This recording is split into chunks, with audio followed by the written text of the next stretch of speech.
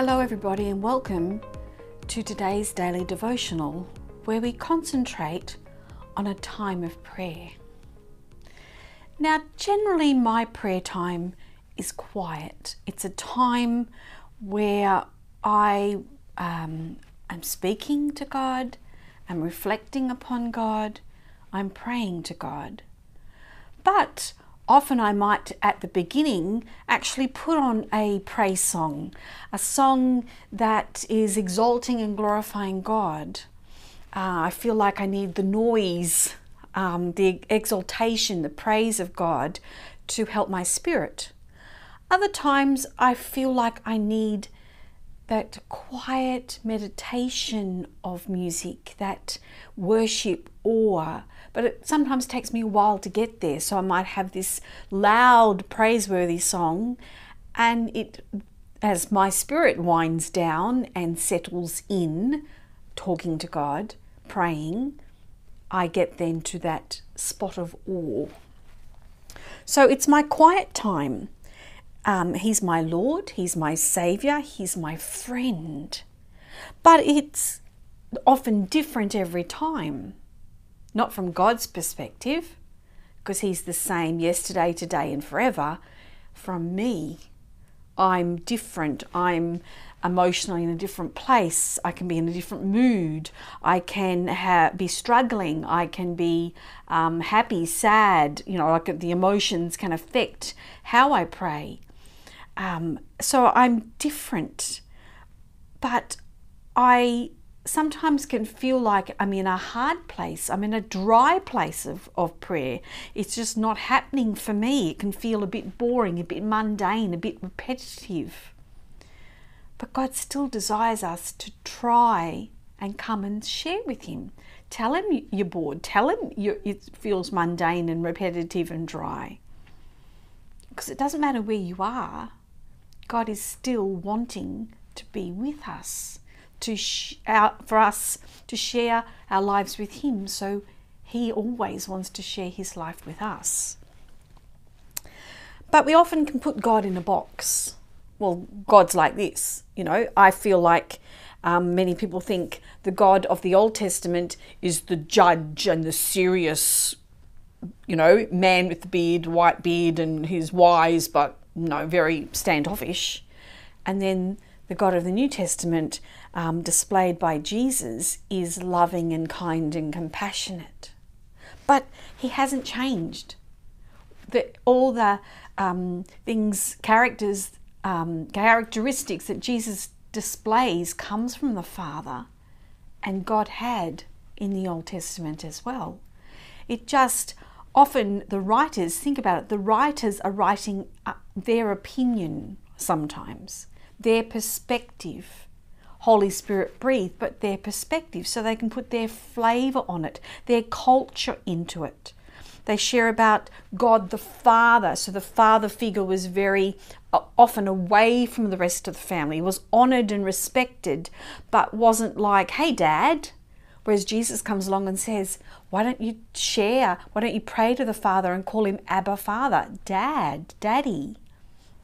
More, it's like intimate. But God has always been an intimate God. He walked in the garden with us in the book of Genesis, and it was an intimate relationship with Adam and Eve. That's the same God, the same desire He has for us. So sad to say we put God in a box. We often feel like the God of the Old Testament was, like I said, very judgmental, was not merciful. But I'm going to share with you today some beautiful scriptures, and they're all from the Old Testament, where it talks about the mercy of God. And God's mercy was ultimately demonstrated with Jesus dying on the cross for us. The Father sent His Son out of love, out of compassion and mercy for us, because He desired more than anything is we would have an intimate relationship with Him. And he knew that we couldn't do it. It would be only the sacrifice of His Son that would ultimately get us back into that relationship, that holy relationship that purity that we are all drawn to, who is God. So in the Old Testament, it talks about the mercy of God, the compassion, the love. Like, how do you describe mercy? It's like love, compassion, and grace all encapsulated into this word. In Deuteronomy chapter 4, verse 31, it states this: "For the Lord your God is a merciful God. He will not abandon or destroy you, or forget the covenant with your ancestors, which he confirmed to them by oath." God made a covenant with our ancestors, with the people who've gone before us. He's made a covenant. And if he's made a covenant, then he doesn't forget it. That covenant lasts from generation to generation to generation. It's passed down, this blessing, because it's an agreement. It's a blessing of God, really, a promise from God, that he would be our God and that we would be his people, that he would care for us, that he would be merciful to us. Then in Deuteronomy chapter 13, verse 17, it states this: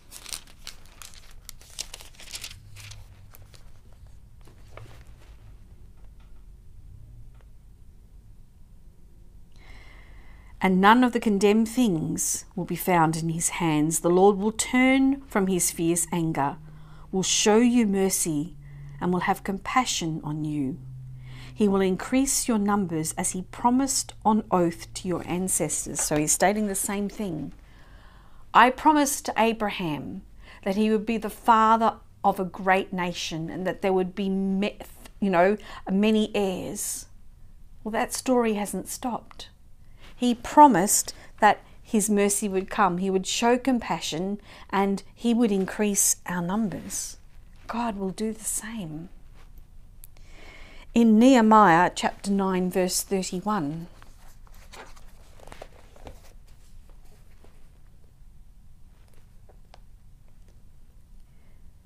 "But in your great mercy you did not put an end to them or abandon them, for you are a gracious and merciful God." When you read the Old Testament, the people of God who loved God and were intimate with him and everything went well and the blessings were there, and then they abandoned God at times and rejected God, didn't have that intimate relationship with him, so therefore the blessings which were still there weren't available because they didn't receive them, they didn't accept them. And it said God put aside his anger. God put aside how he felt in being rejected. And in his great mercy, he didn't abandon us. He is gracious and merciful. So do you get a picture? Our God in the Old Testament is a loving, merciful God, just as much as in the New Testament as portrayed by Jesus. Then we also have in Psalm 25, verse 6, "Remember, Lord, your great mercy and love, for they are from of old." So David's reminding the Lord, from of old you have great mercy and love. Remember this. So in prayer, when we have needs, when we're talking to him, why don't we state, "Lord God, remember your mercy that you have promised to us. From of old you were like this, you still are this, and you are like this into the future. You, O God, I ask for your mercy." And you might think, well, why do I need mercy? Don't we need mercy every day? When we're not doing well, we need God's mercy. When we're not even achieving much, we need God's mercy to help us. When we're even doing great and we feel like we're on track and we're ticking all the boxes, do we not still need God's mercy and graciousness to help us continue, but to even do more? And in Micah chapter 7, verse 18, it states this: "Who is a God like you, who pardons sin and forgives the transgression of the remnant of his inheritance? You do not stay angry forever, but delight to show mercy." He delights to show mercy to us. Often we feel like we're remnants. Sometimes we feel like there's not many of us anymore. There needs to be more Christians in the world. There needs to be more followers of Christ.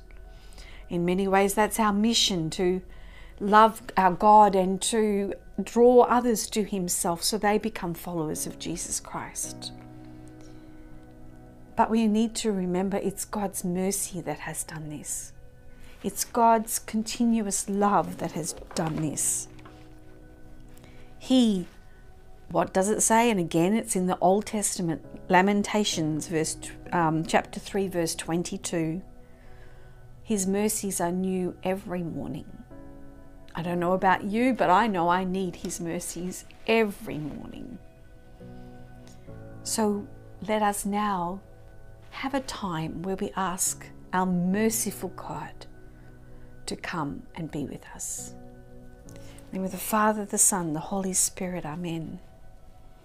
O loving Father, O merciful God, you tell us that your promises last, that your covenant, your agreement with people of old is still the agreement today. And we ask you to be merciful and put aside, our wrongdoings, put aside where we've failed, where we're frail. We call upon your mercy, O God, and we ask you to come and be with us right now in the world today. We need you, Lord.